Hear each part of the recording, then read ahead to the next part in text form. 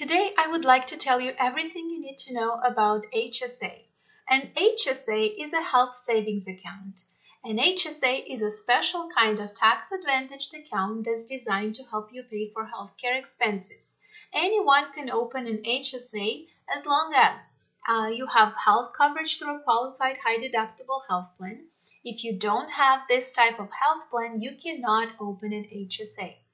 Also, if you're not covered by any other health plan, you're not enrolled in Medicare, and cannot be claimed as a dependent on someone else's tax return.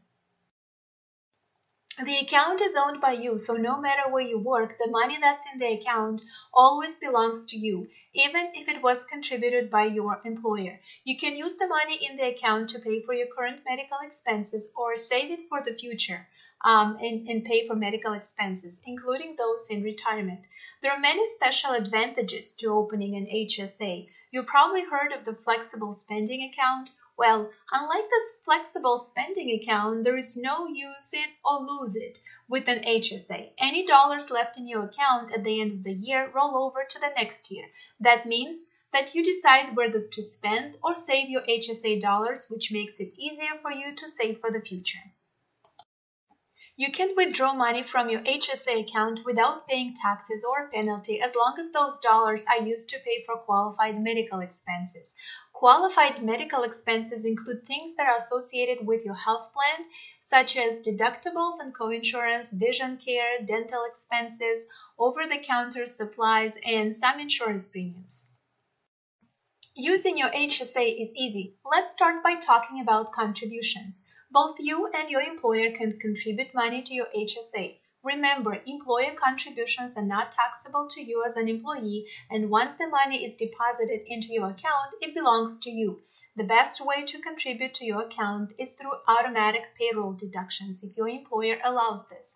Not only this is convenient, but payroll deductions help you make consistent contributions and you get the most tax savings this way. Plus, you have the flexibility to change your payroll deduction at any time throughout the year.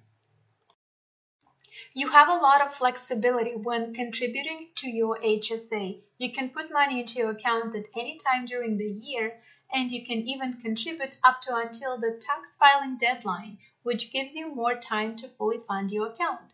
If you fund your account on a post-tax basis, you'll realize the tax savings when you file your taxes for the year. This type of contribution becomes an above-the-line deduction. Now let's talk about how much you can contribute to your HSA. Every year, the IRS sets a maximum amount that you can contribute to your HSA. This maximum is based on your health plan contract type, single or family. These maximums include contributions made by you and your employer. Together, your contributions cannot exceed these amounts.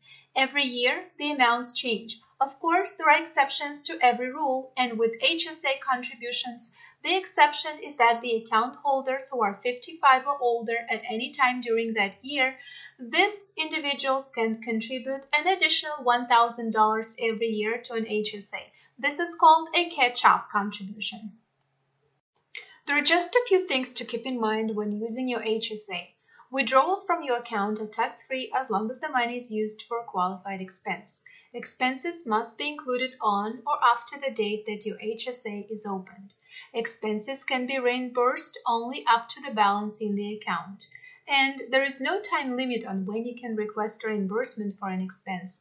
You can wait as long as you want to submit an expense. Just make sure you keep all the documentation for that purchase with your tax records.